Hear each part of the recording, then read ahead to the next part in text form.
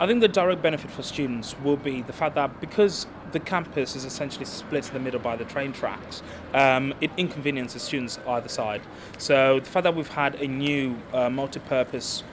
building, Sarah Swift, built for our health and social students, that really helps them because they can be either in the main building or they can be in Sarah Swift. So either way, in between lectures, in between meetings, seminars, if they have access directly and they're not impeded by the barriers going down, it would really be beneficial for them in the long run.